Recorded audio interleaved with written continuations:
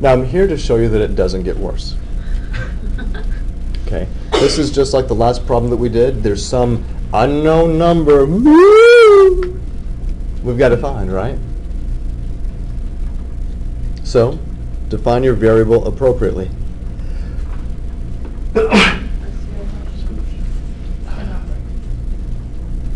So just let x equal the number. And thank you for all those out there who said bless you even though you're watching a video. The sum, what does the word sum mean? You're adding though. You say total, but it's through addition. And what two things are we adding here? The sum of what two pieces? X squared. The square of a number, x squared, and the other part of the sum is what? 15. Equals, how would you write 8 times the number? 8x. 8x.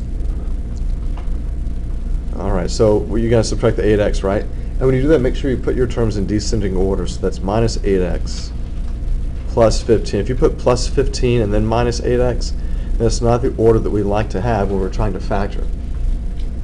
Now remember, this still is equal to 0. If you don't have it equal to 0, then you're not doing it right. Okay. So how do you factor this guy? 5 and 3. Negative 5. X minus So x minus 5 and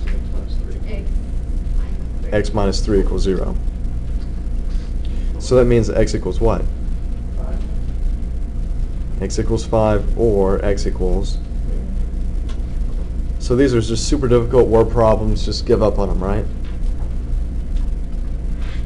Never. Like they said in the movie Galaxy Quest, never give up, never surrender. If you didn't see that movie, you should. It's a... Yeah, it's a Corey Hart song. No, the movie starred Tim Allen, Sigourney Weaver. That's old.